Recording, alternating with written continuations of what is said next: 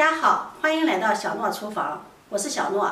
今天用一块豆腐分享一道美食，把豆腐捏碎，出锅就是一盘大硬菜，营养鲜香。一起看看我是怎么做的吧。首先，我们准备一块豆腐，把它放入大碗里，戴上一次性的手套，把它捏散、捏均匀，捏成细细的小颗粒。我们在做这一步的时候，要多捏一会儿，把它捏得细腻一点，越细腻口感就越好。捏好后，再往里面加入一把虾皮儿，这个时候加入虾皮会更加的鲜香入味儿。然后再打入4个鸡蛋，加入鸡蛋口感会更好，更加的蓬松暄软。用筷子把鸡蛋搅散，把鸡蛋和豆腐搅拌均匀，让所有的豆腐都充分的吸收鸡蛋液。这一步要多搅一会儿，让所有的食材都充分的融合在一起。搅拌成这个样子就可以了，先放在一旁备用。准备一把洗干净的香葱，把它切成葱花。切好后和鸡蛋豆腐放在一起，接着再往里面加入2块钱的肉末。现在开始调味儿，往里面加入1小勺的食盐，增加底味儿，1勺白糖提鲜，再加入半勺鸡精，半勺胡椒粉去腥，再加入半勺的五香粉增香，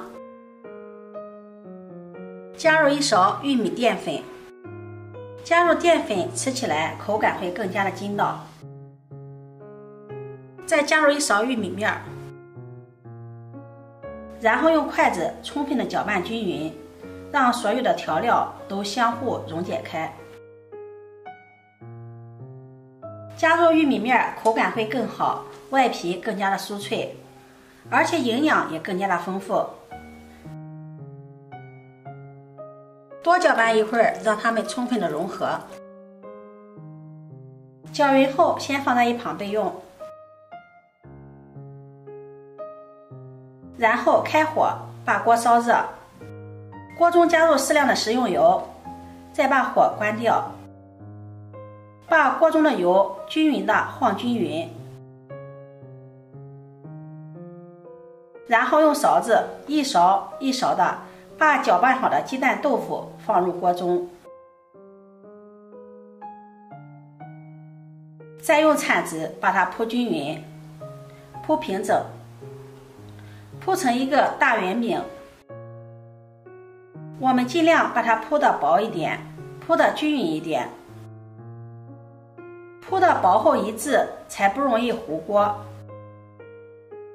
铺均匀后，开中小火慢慢的煎。煎的过程中，先不要着急翻动它。煎2分钟左右，煎至底部定型。底部定型后，像这样轻轻的摇晃锅。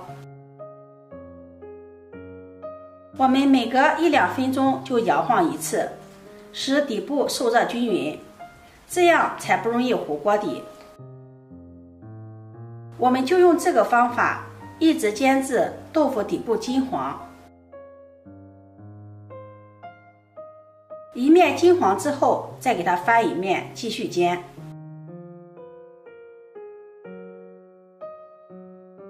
直到煎至2面金黄，然后我们再用锅铲把豆腐切成小块。切成小块后，更容易煎出豆腐里面的水分来。把豆腐里面的水分煎出来，吃起来会更加的焦香酥脆。切成小块后，我们用中小火一边煎一边翻动，把豆腐表面煎至金黄酥脆。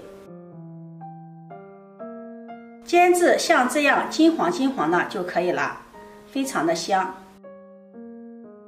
煎好后就可以出锅装盘了。